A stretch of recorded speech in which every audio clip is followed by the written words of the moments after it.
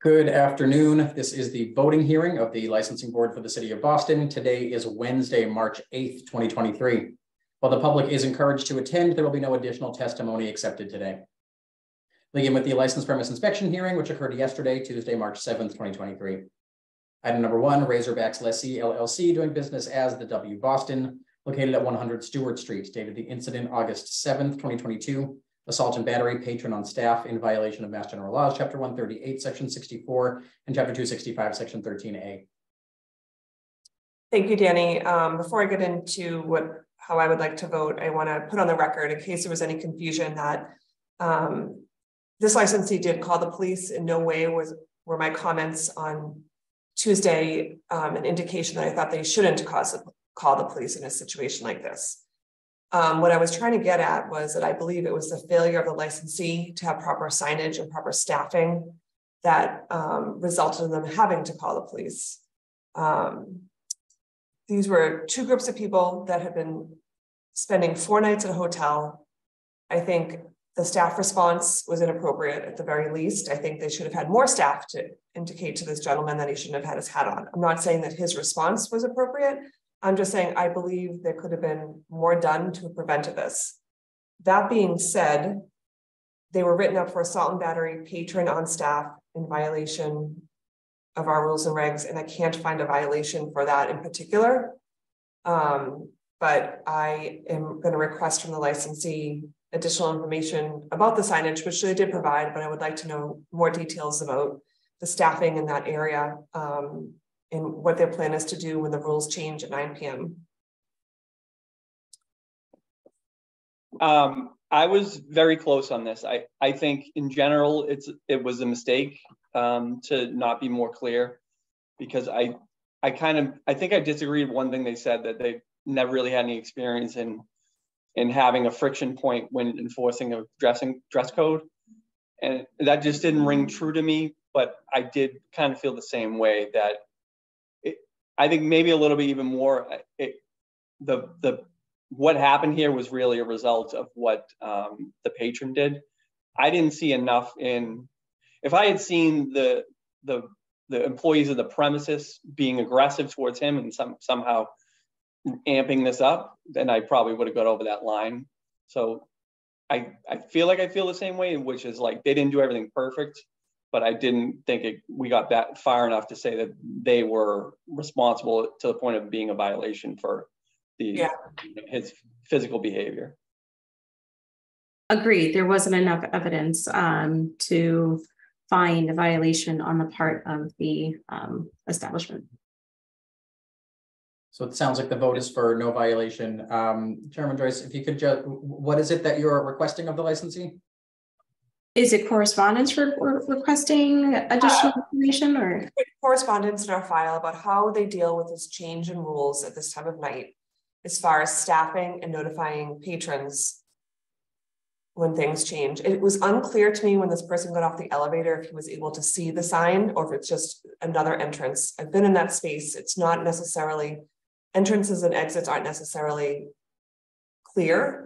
There's no real door to go in. It's a space. So I think there could be more done to provide patrons with information about changes in rules like that. I think it was appropriate that they called the police. They had to call the police, but I don't think I think all of this could have been prevented. Did you want any details about de-escalation? Yeah, why don't we add some details about written details about de-escalation? Okay, so it sounds no violation. The board requests a correspondence from the licensee detailing how they will deal with the transition at 9 p.m. in terms of staffing and notifying patrons, as well as a de-escalation plan. That sound correct? Sure. Yeah, especially patrons who are guests of the hotel, because there seems to be a different entrance. Great. Thank you. Item number 2 has been continued to the next available hearing date. Item number 3, Concord Entertainment, Inc., doing business as Bill's Bar, the Lansdowne Pub, located at 9 Lansdowne Street. Dated the incident October 1st, 2022, assault and battery in violation of Mass General Laws, Chapter 138, Section 64, and Chapter 265, Section 13A. I did review the videos of the situation. I did not see an assault and battery occurring. I see no violation. I saw a push on the angle that didn't cut out, and the push happened at the moment that the other angle was cut out. So the way the victim testified that she was shown a video that basically skipped over the incident, that's actually what I saw. It wasn't the most violent assault that you've ever seen, but it was technically assault and battery. And I think in this instance where it seems like the management seems to have chosen to minimize and justify and endorse this behavior, I saw a violation. So I think it was like the one, as you're saying, Liam, one angle, you don't see the bottom half, but what you see is you don't see the bottom half of the screen or the bodies. And so whatever he did was at the bottom half of that below the screen, but she does turn around pretty immediately as if there was some there was a touching by the staff that she did not consent to. So, yep. And it seemed like there was a lot of back and forth. I did see how he was handling their equipment, and it did seem to take the band members kind of by, I wouldn't say surprised, but they were concerned about it. So I think there could have been something that the establishment could have done to have prevented that. Yeah, and I'm taking issue with also not just the prevention, and never mind the fact that he was an employee of theirs, so his, to a certain degree, his conduct is their conduct. But it's not just the occurrence; it's the response to it, and I do not endorse their response to this. So that's why I see a violation. Thank you. So Commissioner Curran votes for a violation. Commissioner Saxon. I mean, I think given the totality, I would probably lean towards a violation as well. I mean, especially given it may be correspondence that really lays out what is required of an establishment when there's an incident like that. Chairman Joyce, do you find a violation, or are you still finding? I'm still no violation, so that would be 2-1. And Commissioner Curran or Commissioner Saxon, would you like to present a? So let me just. This was assault and battery on patron, correct? It was actually just written as assault and battery was how they were written up, but she wasn't actually a patron. I think it says assault. I wrote down in my notes assault and battery employee on patron. Yeah, on our notice, it doesn't specify. No. It might specify in the original written up, but I mean, regardless, like it actually was written up. I'm reading the police report right now as a patron on patron. Okay. Yeah. Is that a technicality? A defect? Because at least one of them wasn't a patron. Correct. That certainly makes this difficult. I'm looking right now at the. Was it noticed as a patron on patron? It was noticed for our hearing as just an assault and battery. The police report as written is a license premise violation as a result of a patron on patron assault and battery.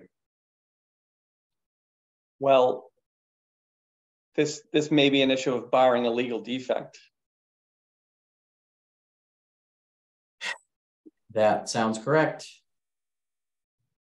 So there are what I would multiple say reports is, here. I would suggest a warning if we can impose a warning under the circumstances.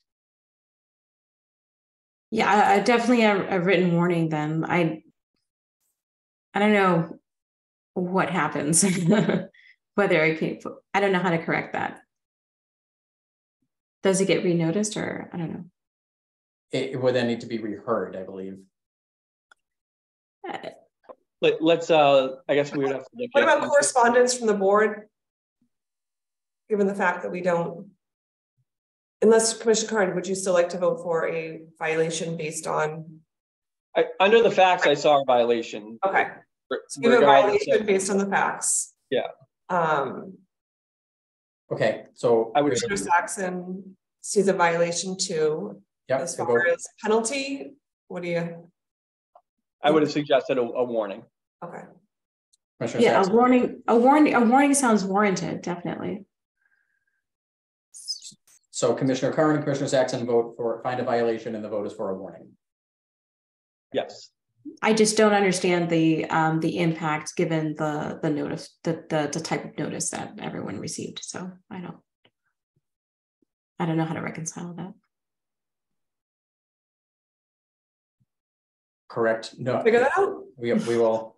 Why don't we issue the warning and take it? And we'll see. That is what we will do. Great. So it took up a lot of our time. Definitely with some written correspondence establishing why the warning has been found. Great. And a correspondence from the board. Correct. Moving on, item number 4, Lisa DePrizio doing business as Pocket Billiard Club located at 981 Bennington Street in East Boston, dated the incident October 30th, 2022. Fight on premise in violation of Mass General Laws, Chapter 138, Section 64, and Chapter 265, Section 13A. I see no violation. I agree. I agree as well. Item number 5, Guzman LLC doing business as Medallo located at 411 Chelsea Street in East Boston, dated the incident October 23rd, 2022. A fight patron on patron outside in violation of Mass General Laws, Chapter 138, Section 64, and Chapter 265, Section 13A, and common victular license not displayed properly, expired in violation of Mass General Laws, Chapter 138, Section 64.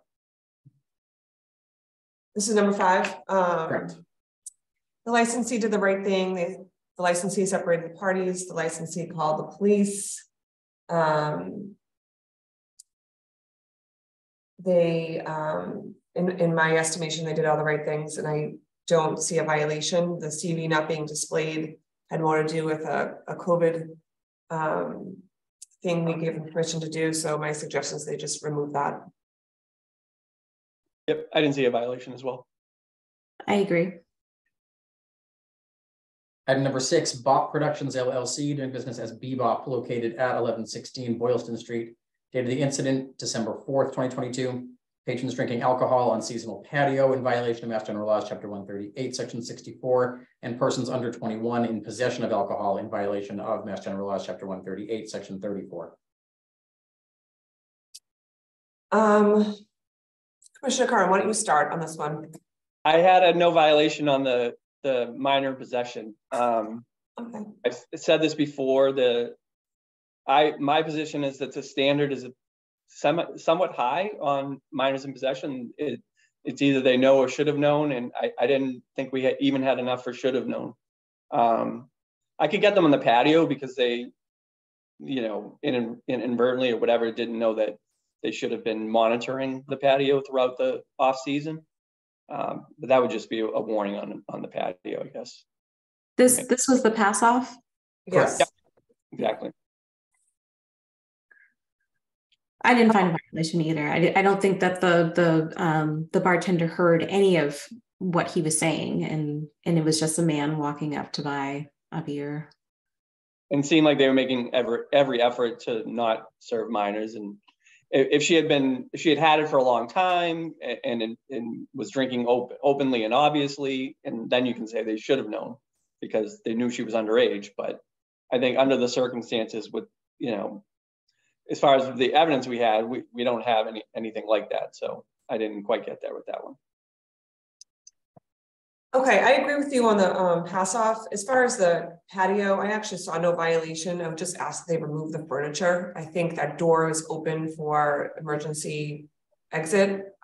They should just not make it attractive to patrons sitting out there. That sounds fine. I didn't have strong feelings about it.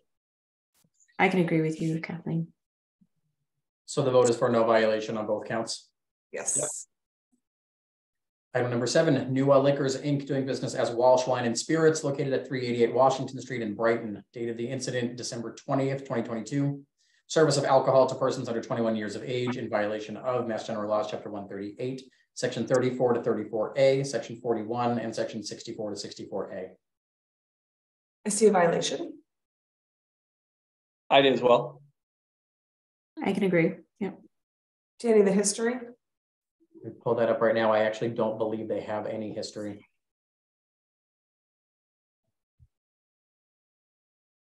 This license was transferred to the current owner in 2020, and there was no history since then. Vote for a written warning. Sounds good. Mm-hmm. Sure. Item number 8, licensee failed to appear. We have since heard from the licensee's attorney, so we will be reaching out to them. Item number 9, Witchcraft LLC, doing business as New England Wicked Craft Company, located at 54 Salem Street, date of the incident December 30th, 2022. Overcrowding, 63 mechanical count, 49 capacity, in violation of Mass General Laws, Chapter 138, Section 64, and Board's Rule 1.03J and 1.06A and F. In my opinion, this was more a lack of training and awareness of the capacity at this place. There was new door staff. They have since trained them. They have put measures that I feel are appropriate to prevent this in the future. So I see no violation. I can endorse all that. Can we do some written correspondence just to kind of document that something had happened, but we're not finding it to the level of a violation? Yes. I agree. So no violation with correspondence from the board. Mm-hmm. Including, people waiting for tables, being inside, kind of, in those small buildings in the north end there, they might want to ask people to, take a walk for 5 or 10 minutes while their table's clearing. Right. Get their cell phone number or something. Yep. We've had similar kind of fact patterns in the north end with those small restaurants. So. Right. Item number 10, James Associates, Inc., doing business as The Broadway, located at 734 East Broadway in South Boston, dated the incident December 31st, 2022.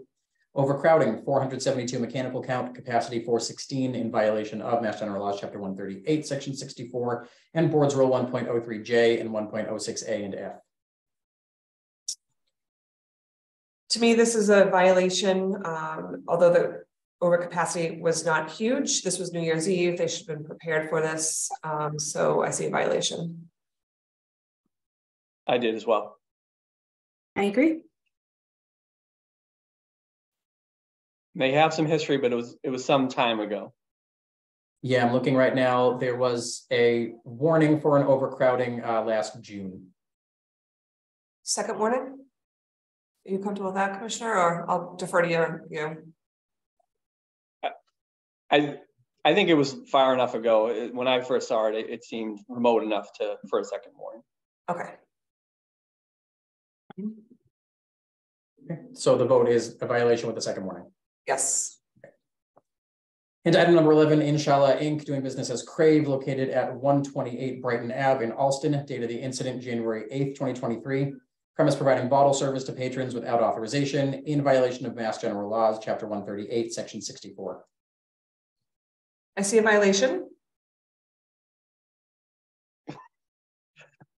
Did we have evidence of them providing bottle service or just advertising?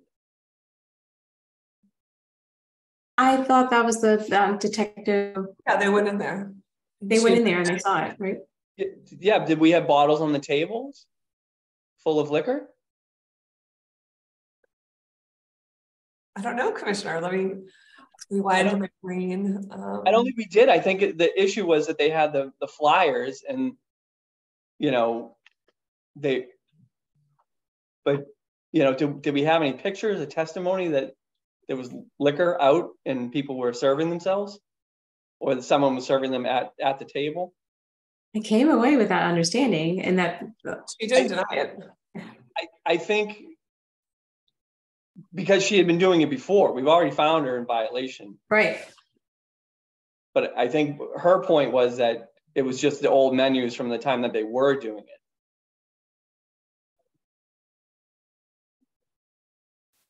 Can I propose we defer our vote on this one? Because I would literally have to hear that testimony again, because I came away with the understanding that that was the whole reason. Yeah, I mean, it's something had to tip Detective Hernandez to even check the menus, right? Like, certainly. Yeah. but I think that could be a remnant of that. We know that they were doing it before. We found them in violation not that long ago. Right. And I think that maybe we just still have them advertising it online, but when they actually went in, I didn't hear any testimony that there was liquor out. All right, we will go back. I will review the video and the testimony we have, the video from the hearing and the testimony we have, and we'll defer this to our next voting hearing. Okay. In the meantime, I would ask that we don't consider their application for bottle service in the interim. Yeah, that's reasonable. How many violations they've had recently? Actually, yeah, I'm looking. Looks like we do have photographs, but we'll have to go back. Yeah, from this one. Those are photographs from in this report. I'm looking. There are three photographs attached to this report. Employee walking through the bar with bottles in her hand, like dancing. Okay. Why don't we defer, because the picture's not that clear. Yeah, the serious violation with a lot on the line. So why don't we defer? Yeah, because that's why I presented as a question, because it seemed like the main thrust of it was this menu that was there, and they were trying to inspect it, and apparently they were trying to hide it from them and all that. But I was trying not to drill down too deeply on this one. Yeah.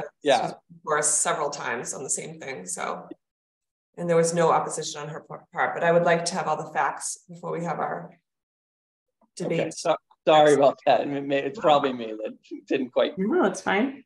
So the board will defer disposition of this incident and will not entertain an application for bottle service in the interim. Yeah, we'll hit pause on that. Okay. Great. Moving on to transactional hearing. Giving me that information in the middle of the hearing. I appreciate that. Thank you. Thank you. Moving on to transactional hearing, which occurred this morning, Wednesday, March 8th, 2023. Item number 1, 735 Morrissey Boulevard, Inc., doing business as Puritan Restaurant, located at 735 William T. Morrissey Boulevard in Dorchester, has petitioned to amend the closing hour of the business to 2 a.m. And Chairman Joyce was not present for that hearing. Yeah, I vote to approve. I agree. Item number 2, Boylston FAB LLC, doing business as Finagle Bagel, located at 535 Boylston Street, has petitioned to amend the description of the licensed business to kitchen, storage, and bagel dough mixing and basement, food service on the main floor with seating and dining room on the second floor, 58 seats, seasonal patio March to November on private property with 24 seats, patio hours the same as the restaurant. I vote to approve. I agree. I agree as well. Item number 3, Cafe Dello Sport Inc., doing business as Cafe Dello Sport, located at 308 Hanover Street, has petitioned to change the manager of the licensed business to Myvan Spencer. I vote to approve Ms. Spencer as manager of record, Mr. Spencer as manager of record at this location. I believe he has the appropriate character and fitness to serve. I agree. I agree as well. Item number 4 has been withdrawn by the applicant.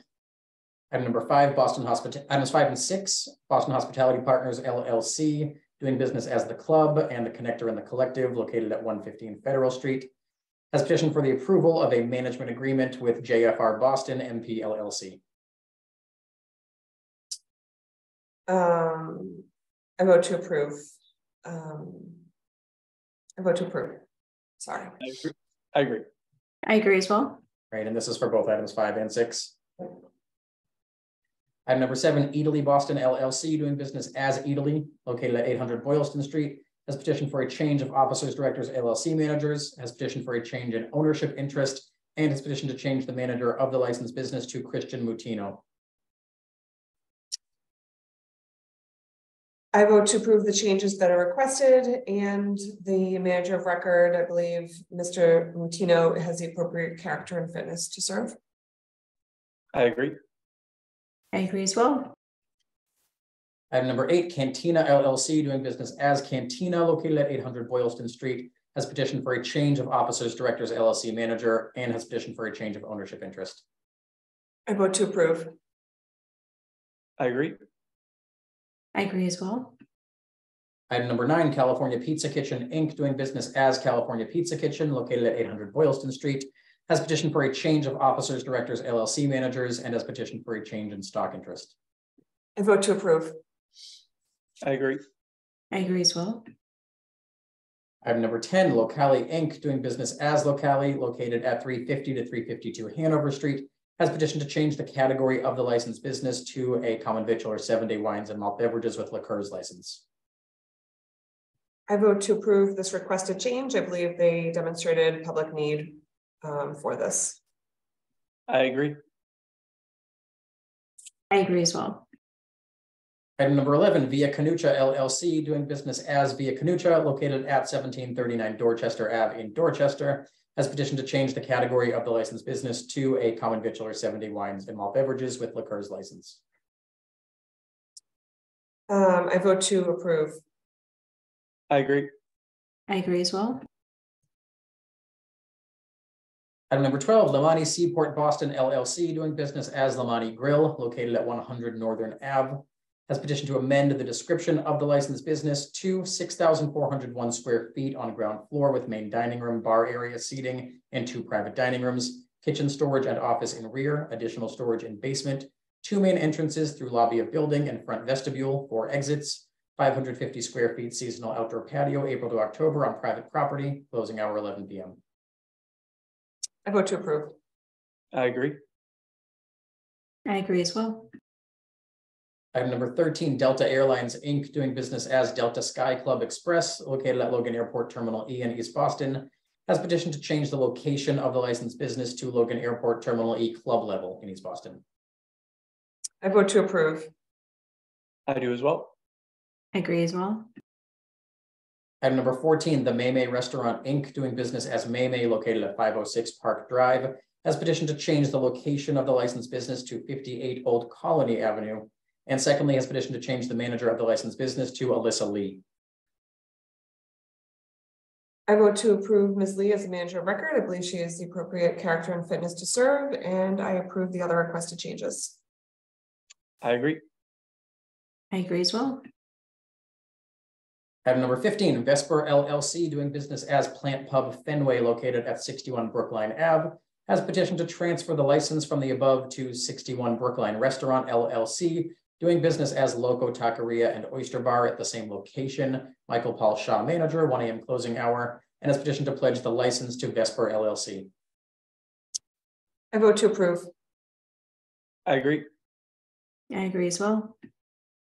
Item number 16, at Nosmata Inc., doing business as Shenanigans, located at 332 West Broadway in South Boston, has petitioned to transfer the license from the above to Magnificent 7 Inc., doing business as The Keys at the same location. Seth Delury, manager, 1 a.m. closing hour, has petitioned to update the description of the premise to a 4,880 square foot restaurant with seating for 114, bar, 2 restrooms and kitchen on ground floor level. Basement has an office, liquor room, keg room, and miscellaneous storage. And finally, has petitioned to pledge the license to Nosmata Inc.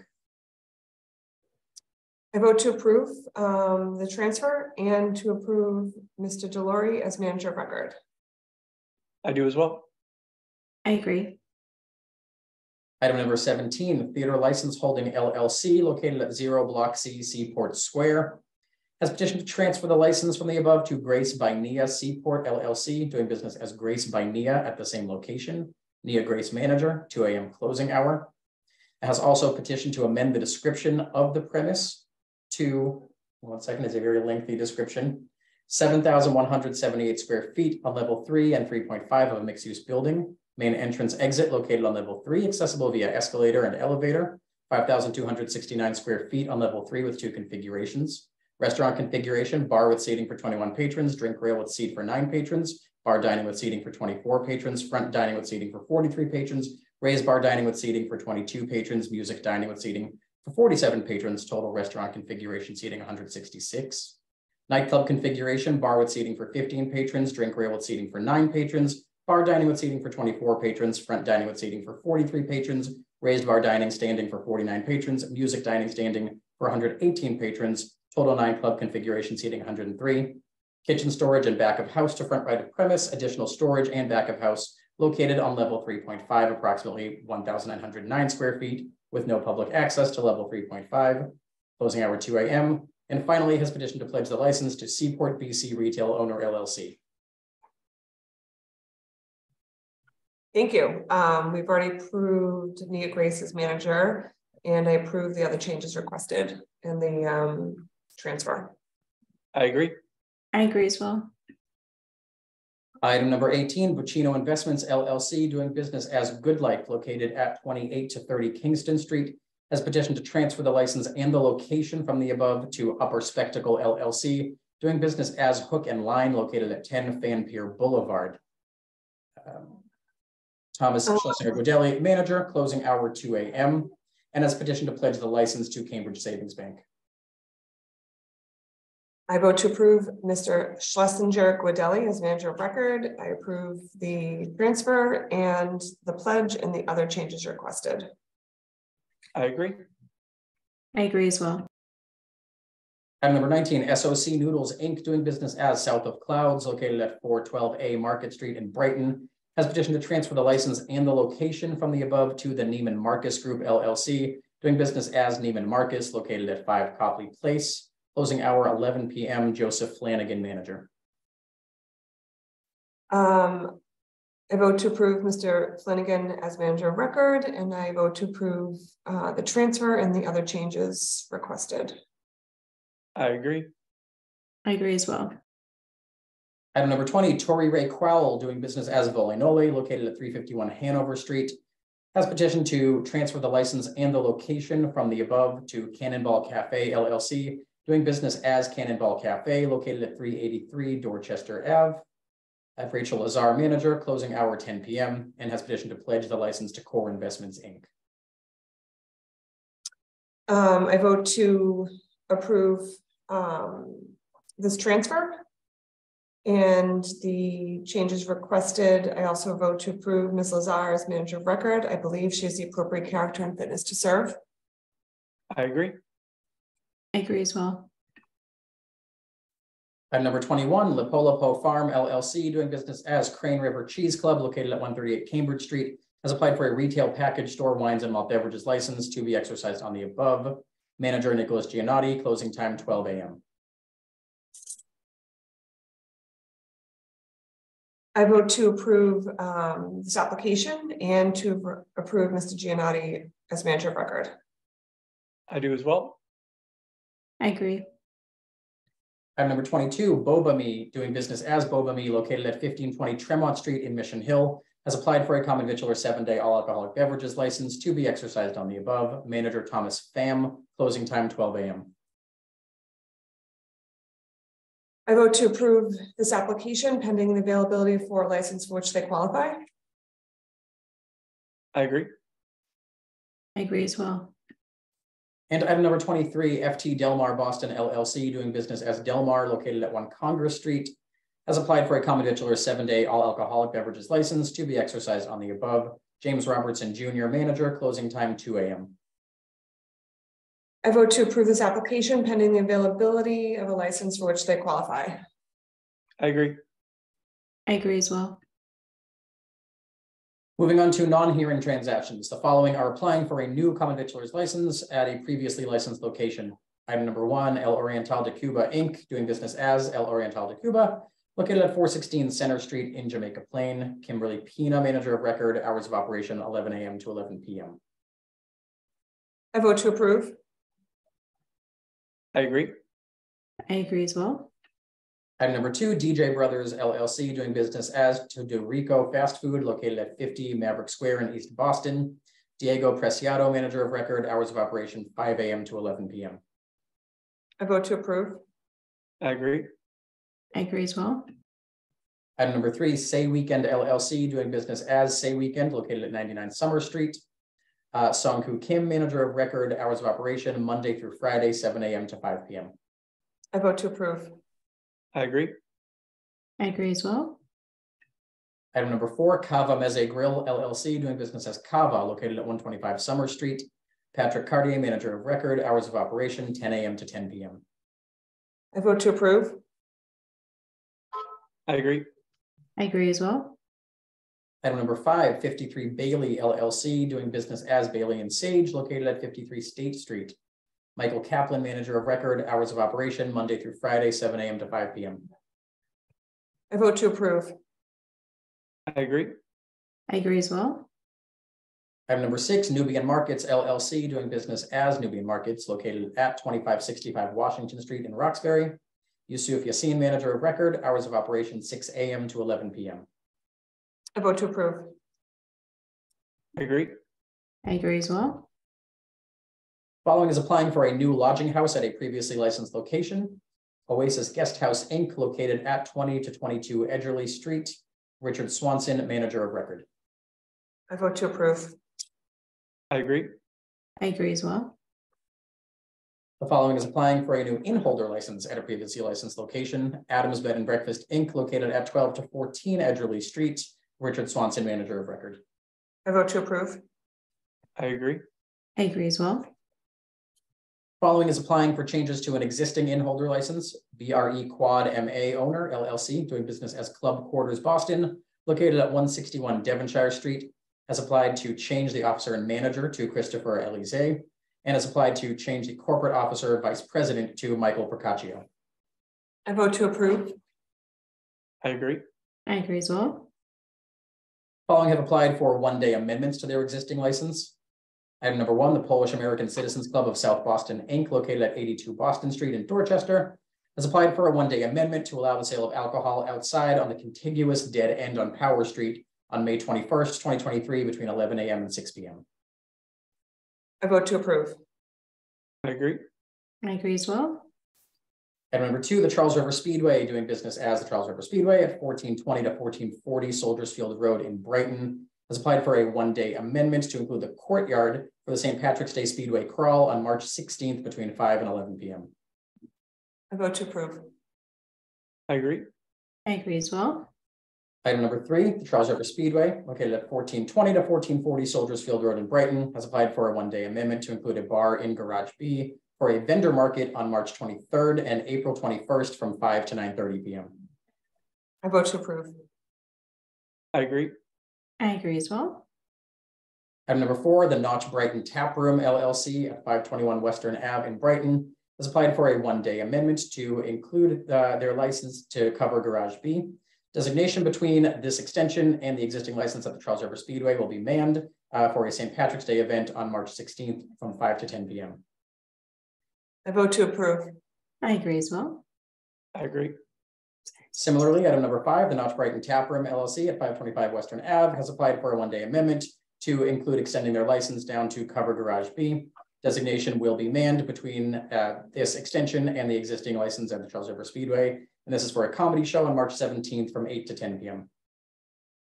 I vote to approve. I agree. I agree as well. And item number 6, the Notch Brewery at 525 Western Ave in Brighton has applied for a one-day amendment to include the gravel beer garden to a paved area and stage directly adjacent, and will be demarcated between it and other adjacent licensees. This is on March 18th from 12 p.m. to 11 p.m. I vote to approve. I agree. I agree as well. The board has before them a series of special one-day alcohol applications, which have been administratively reviewed by staff and approved by the board. And we have one item on old and new business to vote on. The board is in receipt of correspondence from GBLL Holdings MA LLC, doing business as GoPuff, located at 371 Dorchester Ave in South Boston, requesting administrative approval to amend the description of the license from a 7,704 square foot retail package store on the first floor with storage, office, and restroom to a 7,704 square foot retail package store on the first floor with storage, office, and restrooms. There are no changes to the sale, storage, or description or square footage. This is the addition of one restroom. I vote to approve. It's just one bathroom to 2 bathrooms, right? Correct. I agree. I agree as well. Thank you. These are all the items before the board today, and that will adjourn this afternoon's voting hearing. Thank you, everybody. Thank you. Danny, I actually have one question. Sure. Does it and it doesn't have to be on the record. It doesn't have to. Yep.